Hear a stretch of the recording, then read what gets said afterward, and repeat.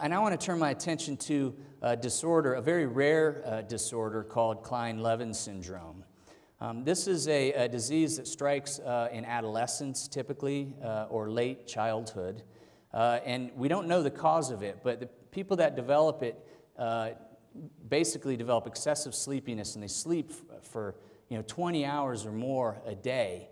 They have behavioral changes, they're in a dreamlike state, and they have these intermittent episodes where they'll have a spell that can last weeks to months at a time, and then they'll come out of it and they'll be normal for a while, and then they'll have another spell, and this will go on and on and on over many years. And I want to show you a video of a patient of mine who we have here tonight, Alanna Wong, who's kind enough to join us to share her experience with this disease with us.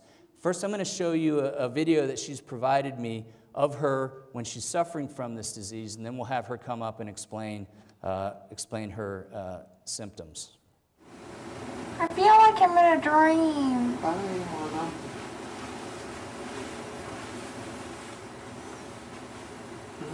I feel like I'm in a dream.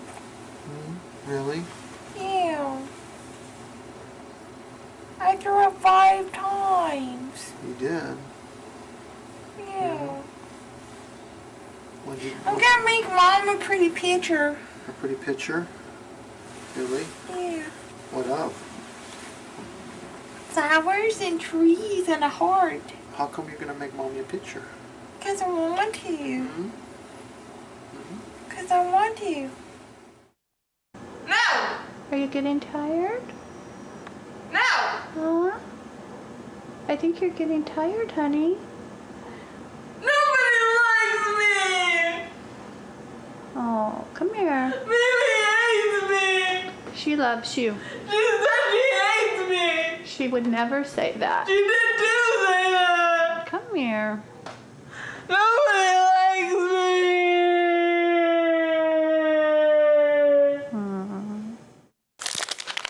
It's just completely different. It's not even the same person. Okay, Alanna, would you come up, please?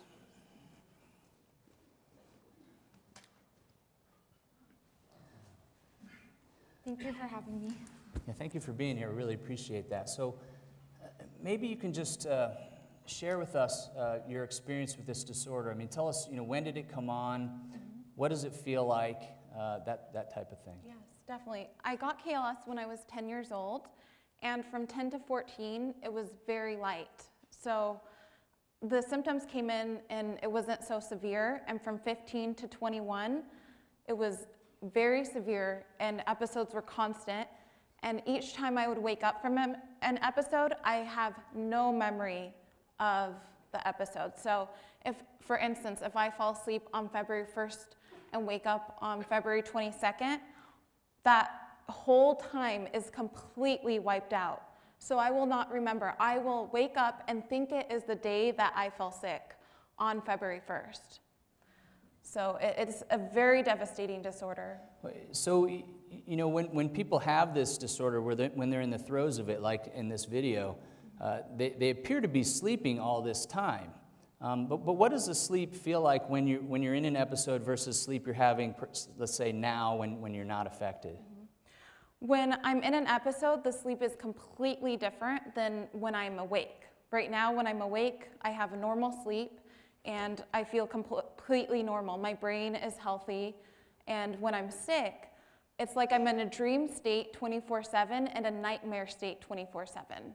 So I'm not able to differentiate between reality and not. So if my mom's in the room asking me, Alanna, what do you want for dinner? I'm not sure if she's actually there or if I'm actually dreaming it, if she's asking me that question.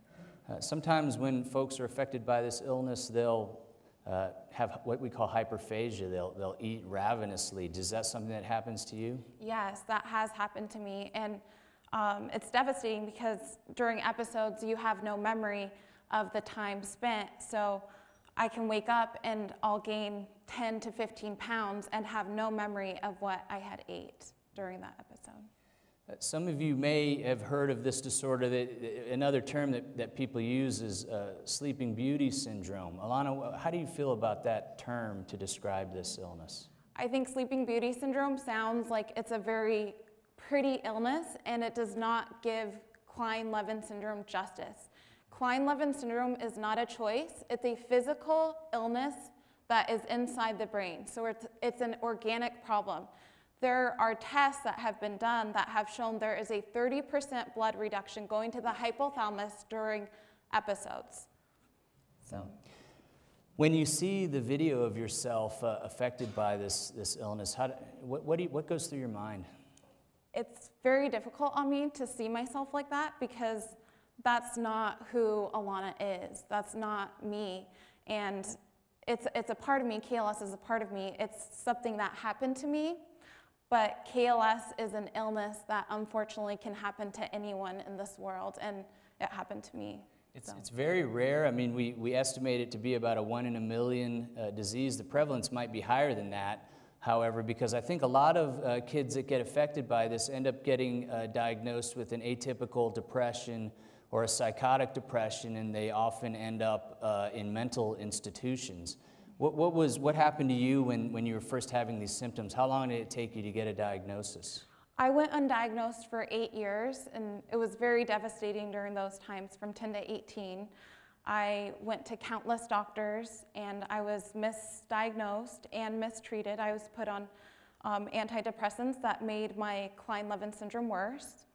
And I was misdiagnosed with everything under the sun, possible schizophrenia, depression, and finally, at 18, I found out what it was that I had. I think when we when I see Alanna, I'm just amazed by the support that her family has given her. Clearly, the only way that you get through this disorder is to have a tremendous support system and good care, because there's really not much you can do to treat it. So you need to the family needs to understand the illness and really help you through it, rather than isolate you further, because it seems like something that you should be able to control. Yes, and that's the devastating part about Kleine Levin Syndrome, is it is so rare, and the behaviors change in your brain. So your behaviors change, but it's not who you are. KLS is a part of me, but it's not me. I'm the Alanna right now. This is me. And when I'm sick, there's no control whatsoever.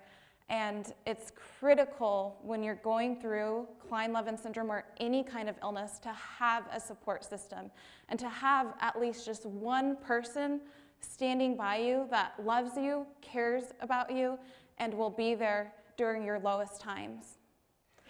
Alanna, anything else you want to convey to the audience about this illness? Yes, I would like people to know that despite going through a difficult challenge and a devastating illness, that you can get through it with a support system in place and with people that surround you and wrap their arms around you, and you are able to prosper and have a good life. Thank you very much. Alanna will stick around and be available for questions after Ed's talk. So Alanna, we appreciate your time. Thank you, Dr. Watson.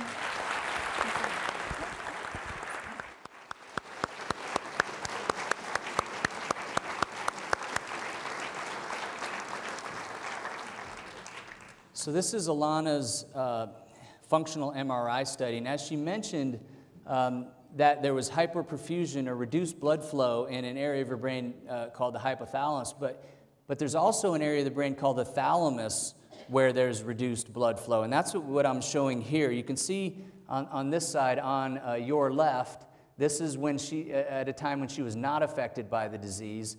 This is an area of the brain called the thalamus in here. And if you compare this perfusion study, this blood flow here to this, you can see that there's a substantial reduction.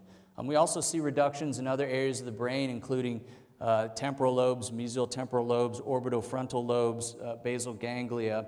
But what we believe is that it's really mostly the thalamus being affected, which is what's causing the problem in people that have this illness. And the thalamus is a fascinating part of the brain.